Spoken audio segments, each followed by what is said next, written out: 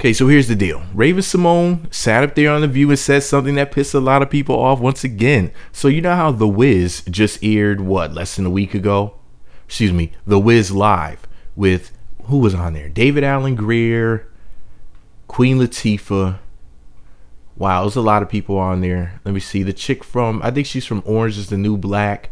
She has some old funny African name. You know those Africans have some crazy names and whatnot. I can't even pronounce that. I don't want to butcher the name. But you know, it had a lot of people in it and whatnot. And for the most part, black folks were kind of on the same page. They were saying, you know, it's The Wiz, you know, we have to like it. It's like liking Patti LaBelle or liking, let me see, who else is considered to be like infallible to most blacks. Who else is on that list of just immortalist?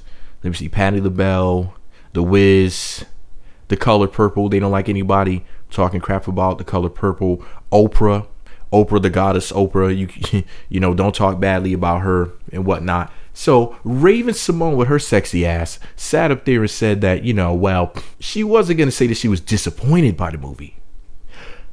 What she will say is that she missed the original cast. You know what? Bullshit, Raven. Keep it 100% funky.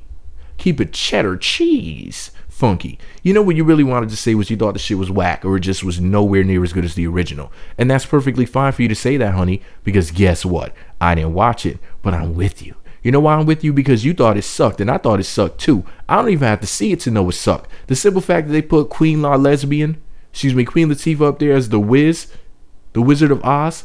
Why would they have a woman playing the damn Wizard of Oz?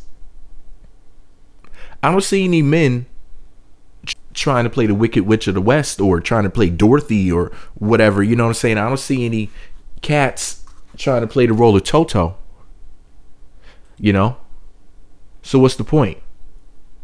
Oh, that's right, because there's an agenda behind it. See, you know what? The Wiz can eat a cream cheese filled dick. I'm not fucking with The Wiz for one reason and one reason only. The fact that they had Queen Latifah with her old ultra supersized ass playing the damn Wizard of Oz.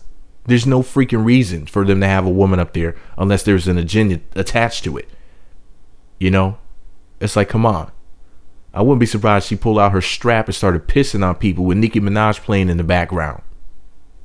Did it on them. Did it on them. Come on now. I'm not trying to watch that old bullshit. Just for that simple fact. But I will say this. People want to shred Raven-Symoné's black card. Guess what? I shredded my goddamn black card a long time ago. I closed my account with the Black Bank. The reason why is because, you know, Raven-Symoné said a lot of stuff that I personally did not agree with. You know, I mean, I still respect her at the end of the day. But she said a lot of stuff that I just can't co-sign. But this was just her expressing her opinion. And if she thought it was the worst thing she ever saw in her life, why would it matter?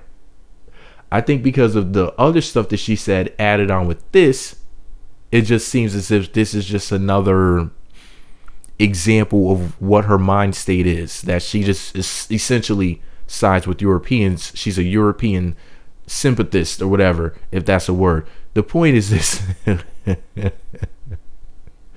Oh man, you got, come on guys. There's only one thing in the room smaller than my vocabulary. That's my dick.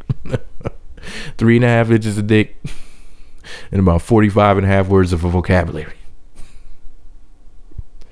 Anyways, the point is this.